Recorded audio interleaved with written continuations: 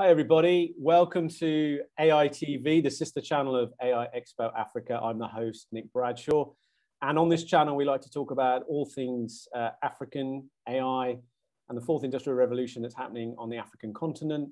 And every month, we try and interview a global thought leader or someone trying to make a dent in building the AI community around the world. And I'm very lucky today to be joined by Fred Werner from the UN ITU, International Telecoms Union.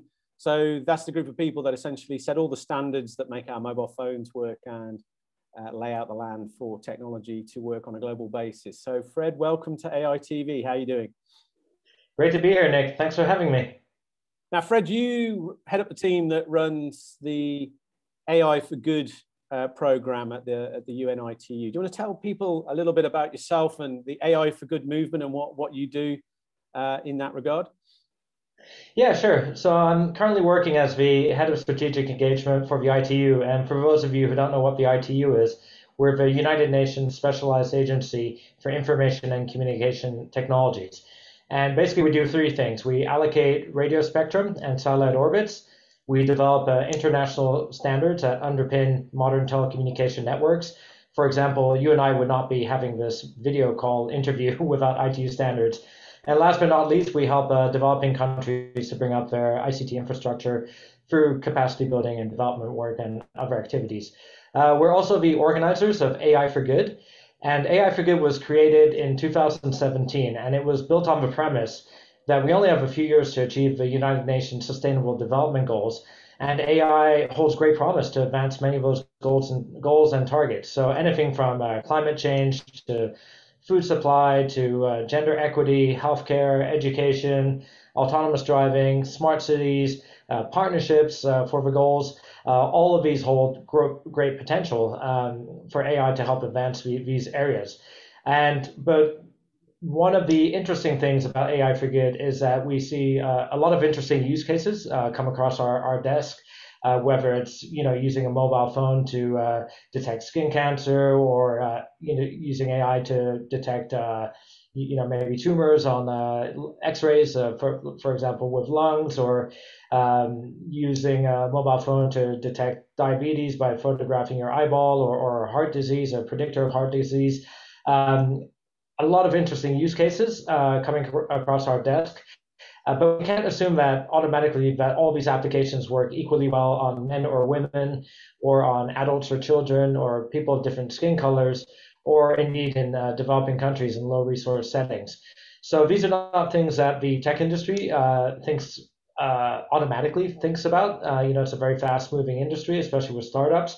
But there are things that AI4Good thinks about deeply. So simply put, the goal of AI4Good is to identify practical applications of AI to advance the UN Sustainable Development Goals and create collaboration partnerships to scale those solutions for global impact. That's great, Fred. I mean, I know that's a 24/7 endeavor for you guys and the team. So, I mean, obviously, Africa's a massive continent, and we met through the AI4Good event in Geneva in 2019. And obviously, one of the observations that both you and I discussed and agreed on was that obviously the representation of the African continent was an important thing. And we had all these grand plans for 2020, and you came down to South Africa, joined us at AI Expo Africa. But unfortunately, COVID came along to intervene on those plans. But we're very happy to say you're coming to AI Expo Africa 2022 in September. So we're about 3 weeks away. So what does the show hold in store for you, and what are you trying to achieve at the event? Yeah, thanks. And first of all, thanks for the invitation. And I'm really excited to be coming. Quite often people ask us, what is AI4Good, or how do you do it? And well, first of all, we can't do it alone. So AI4Good, it's done in partnership with 40 UN sister agencies. But also the AI experts themselves would say that AI is too important to leave to the experts themselves. So one of our goals is to bring as many different voices to the table, whether that be UN agencies, member states, industry, academia, civil society, athletes, artists, but also to be the most inclusive, diverse, and neutral platform on AI for Good in the world. And in doing so, you have to, have all countries at the table, if you will. So AI for Good, since it's been launched, has basically reached 130 countries in our programming. It used to be a physical event, now it's a year-long online event.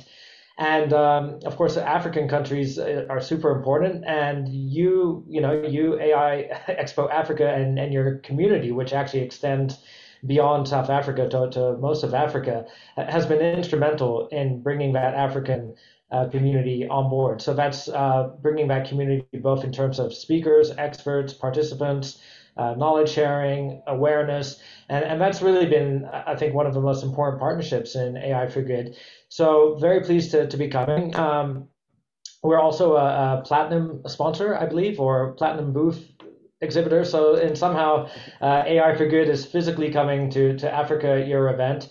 But also I'll be presenting. And one of the things I'm excited to present about is really showing some hands-on use cases of AI for Good that we see across our different talks, expert talks, focus groups, and challenges, and pitching competitions. So lots of interesting applications. And also highlighting basically what do we do, right? Because AI for Good, one of our claims to fame is that we're more than a talk shop and that we're action-oriented. And some of the main outcomes of AI for Good have been what I call the building blocks of AI for Good. So we have these pre-standardization efforts on different topics like healthcare, autonomous driving, the environment, natural disaster management, agriculture, telecommunication networks. And we work with international experts, with different UN agencies to basically think about what are the bottlenecks that are stopping or let's say inhibiting AI for Good problem solving at scale. So what I mean by that is, how do you create a common framework of understanding? So if you're connecting AI innovators with problem owners, how do we help them to speak the same language so they can work together? At the same time, there's a lot of common problems that need to be solved, like how do you share data in a way that's useful but still respects privacy? What kind of definitions and frameworks and taxonomy is needed to create that common framework of understanding. Obviously, through that, you have the identification of high potential use cases, and through that, you identify best practices. And also, how do you know what's good? So quite often, they'll be establishing benchmarking frameworks to basically get to a point where you're comparing apples and apples. A good example would be in healthcare, for example. No shortage of useful healthcare apps, many of them found on your iPhone. But if you're, a mayor or, administrator of a hospital, or if you're in charge of healthcare policy, how do you know that an app is actually good? How can you trust the data? How can you compare it to other apps? They all have high potential, but these are big decisions you're going to be making. So they're working on a benchmarking framework to test the efficacy of AI health algorithms in that context. So all of the work that's taking care of these focus groups, pre-standardization efforts, they're open, free to all. You don't need membership. There's no fee. They meet many times a year. It used to be physically, now virtually, but going back to physical. And anyone who has something to bring to the table can join these groups. And I truly believe that by working on the building blocks of AI for Good, that's how you'll achieve scale. That's how AI will scale internationally. And very importantly, that's how developing countries might benefit from AI for Good in the future. Yeah, your program and activities are quite wide-ranging, Fred. And obviously I'm closer to it than probably some of the viewers of this particular video. But one of the things which I thought was really a really good innovation during the COVID period was the launch of the neural network. Now, you mentioned that very quickly earlier on. Now, I understand it. Obviously, you've had thousands and thousands of people log on to the networking. I've logged on, and we've created an area on the platform for us and what we do at AI Media. But I understand that there's over 1,000 African registrants on the platform from 50 African countries. Do you want to expand a little bit more on the neural network and how people can get involved? I'll put a link in the video below, but do you want to explain a little bit more about that? Yeah, definitely. So, when COVID hit, like you, we canceled all our plans Yeah. and we tried to find a way forward. And very quickly we pivoted and we said, well, instead of waiting for blue skies or an eventual return to physical events, why don't we just start our programming, putting up our programming virtual? So we started with a few sessions a week that went up to 3, 4, sometimes 5 sessions a week. That totals to about 150 online sessions per year. That's a lot of content covering basically the positive use of AI under all the SDGs. And at the time, we were doing this on Zoom, and we were really surprised by the response. I mean, sometimes we'd have 2, 3, 4, 5, 6, 700 people connecting per session from all over the world. And as nice as that was, we thought, well, it's also a missed opportunity that these people are not connecting. They connect on Zoom, they watch a webinar, and then an hour later they disconnect and go back to their daily lives. And as the sessions added up, this was an audience, going from 10 to 50 to 100,000. We reached over 300,000 people online with our streaming during that COVID, let's say, lockdown, if you will. So we said, that's a missed opportunity. What could we do? How could we get these people to connect between sessions? And in doing so, create opportunities for people to collaborate and work on AI for good. Because at the end of the day, that's the goal of AI for good. So basically, we did a roundhouse of all the latest solutions, app, platform, software as a service, and settled on a kind of homemade white label solution, which we basically call the neural network. We describe it as an AI-powered matchmaking and community platform. And the simplest way to describe it would be part Netflix. So in the sense that we have over 500 AI for Good sessions online, but we don't expect you to browse through 500 sessions. So when you create your profile, you get smart suggestions, just like you would when you log on to Netflix, right? And then the content that's most relevant to you, that's what you would probably start by consuming. And that includes past sessions, live sessions, and future sessions as well. The second part would be what I would call a dating app. So basically using the AI smart matching, you take a smart matching quiz and it's organized around topics of interest. So it might be cybersecurity, healthcare, autonomous driving, you know, misinformation, for example. And then you have a collaboration needs. So it could be I need data or I have data, or I'm looking for funding or I have funding, or I need cloud storage or I can offer cloud storage, or I'm looking to get my career started and I'm a mentor. So these kind of matches that would happen organically at a physical event, you're having a coffee or a beer and talking to people. We're basically using our, eating our own dog food, if you will, using AI to create smart matching, both for people to content and people to people. And of course, the last part, which is probably the easiest part, it's just the virtual event functionality, right? So we stream all our content there. Participants can connect, they can chat, they can do video calls, they can do group calls, and of course there's the virtual exhibit area, which you're a part of, where our sponsors and partners and UN agencies basically have virtual booths where people can connect and learn. We launched it in February. We were pleasantly surprised of the uptake. We have over 9,000 profiles now in about 6 months. And just to put that in comparison, our LinkedIn group, it took 5 years to get 7,000 people on a LinkedIn group, which is just one click of a button, right? It's not a big ask to join a LinkedIn group. But the neural network, which is a bit of a heavier ask, you have to create a profile and take smart matching quizzes and put in your SDGs. 9,000 people did that in 6 months, and it's growing at a rate of 200 or 300 a month. So that's been really great.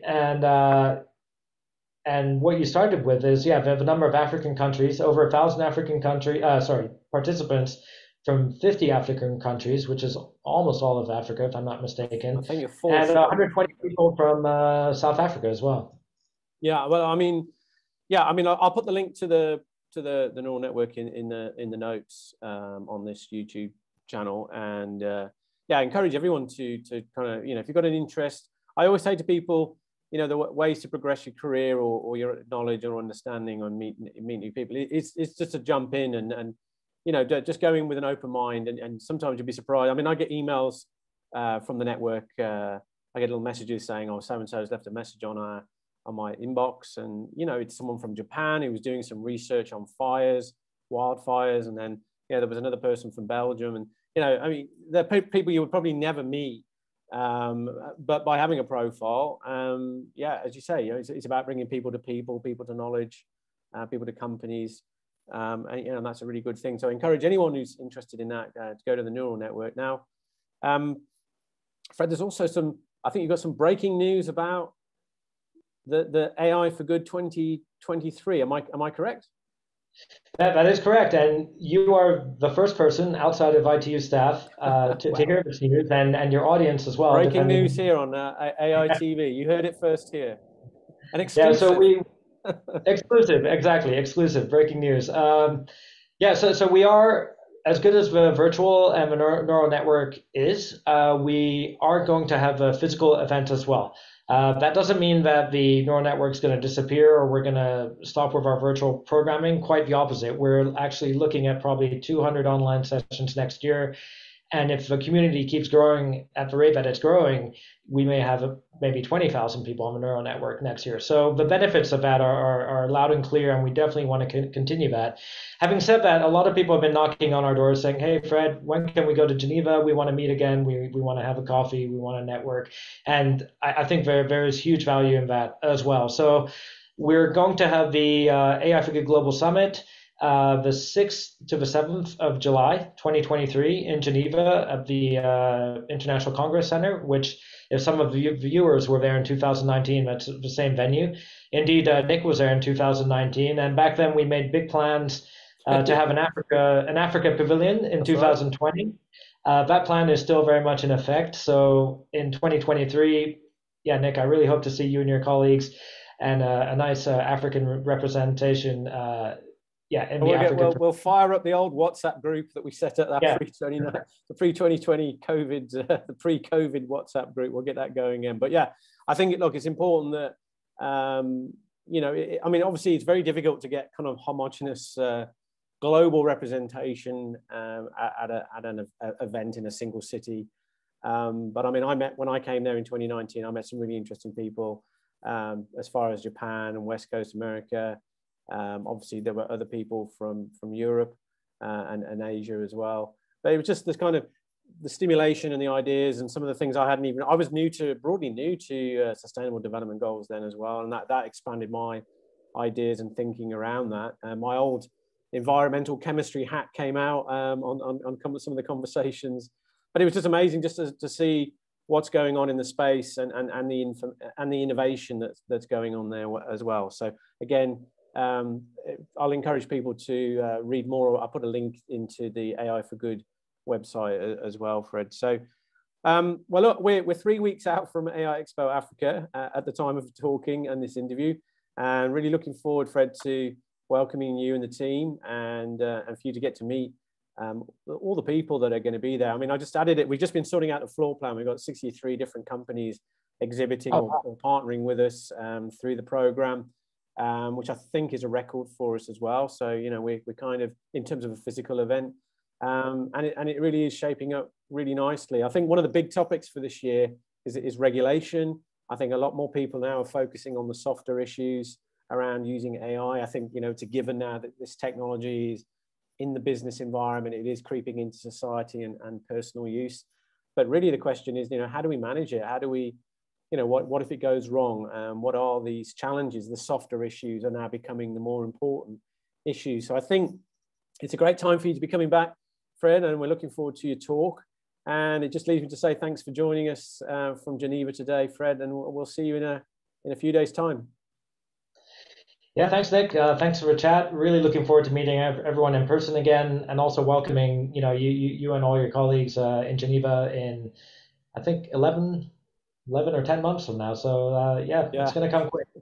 Looking forward to it. I plan my 50th birthday cycling holiday, which has been delayed for 2.5 years. I think I know what the destination is going to be now. So looking forward to it. You can definitely combine, kill two birds with one stone. Geneva, yeah. Thanks very much, Fred. We'll see you soon. Take care. Yeah.